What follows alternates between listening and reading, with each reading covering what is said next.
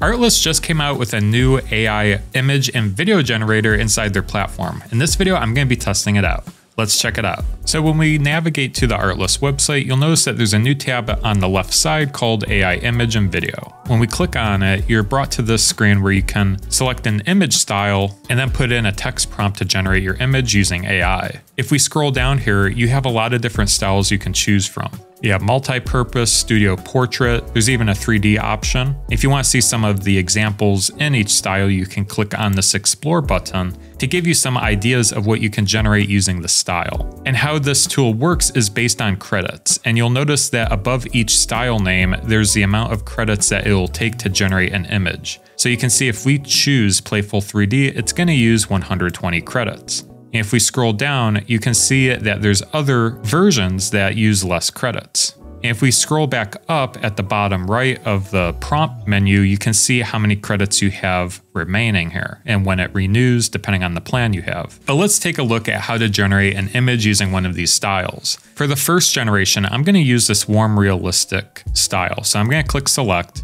This will update the style in the top left, and then you can put in your text prompt. So I'm going to type in girl running out into the ocean at sunset, wide shot with sun behind her and birds flying around in the sky. Now, what's really nice, and I'm not the best at writing out prompts when it comes to AI, there's this enhance button at the top right. You can click on this and Artlist will use AI to expand the prompt. So you can see it adds a lot of more detail into the prompt. You can proofread it and make adjustments if you see something that you want to change. Or let's say if you want to make another enhancement, maybe you don't like this one, you can click it again and it will update into another prompt for you. Now let's say if you read this one and you want to go back to the original, you can click the back button, this goes back. So you can choose which one you'd like the most and make adjustments. At the bottom left, you can choose the aspect ratio. So right now I'm in 1:1 square, but you can change it to maybe landscape, portrait, depending on the setting that you wish. So I'm going to choose landscape, and then you can choose how many images you want to generate. Keep in mind each one uses an amount of credits. So if you change it to like 2 images, you can see it'll use 160 credits. If you change it to 3, it'll use 240. So for now, let's choose 1, and then I'm going to click generate.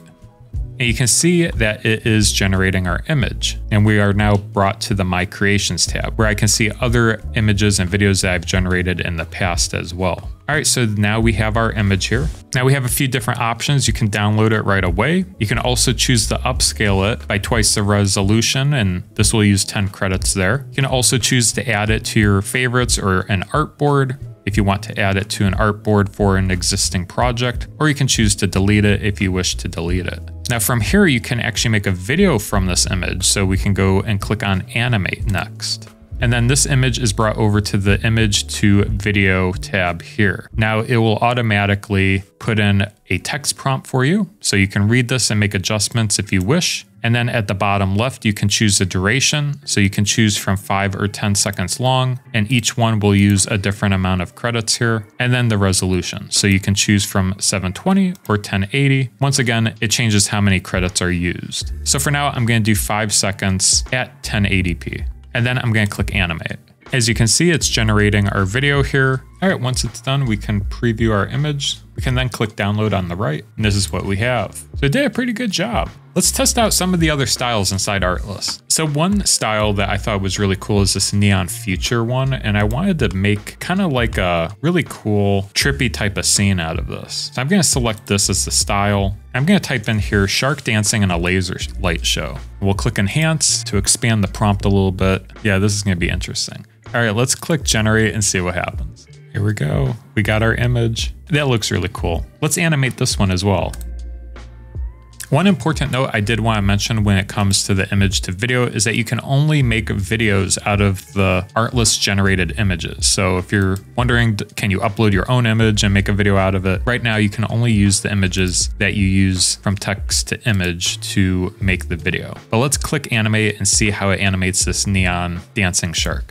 All right, so we have our video. Let's take a look. That looks really cool. All right, let's test out their 3D style. I'm going to select the Playful 3D style. And let's do superhero cat flying through the city. We'll see how it handles adding different elements together that typically aren't put together. For example, a cat flying through the city rather than a human. Let's see what Artlist generates. All right, here we go. We have our image. Now let's see how this looks animated. All right, it just finished. Let's see what we have. Oh, that looks pretty cool. So that's the new AI image and video generator. Now, when it comes to the new plans and pricing, you'll notice that Artlist updated their plans to include an AI suite, which costs around $30 a month. This will come with the AI videos and image generator, as well as the AI voiceovers. Now, the AI suite is only one part, but if you want to see all the features Artlist has to offer, I did make a video going over all of them. I will link that video right up there. Feel free to go check that out. But that does it for this video. We'll see you guys in the next one. Take care.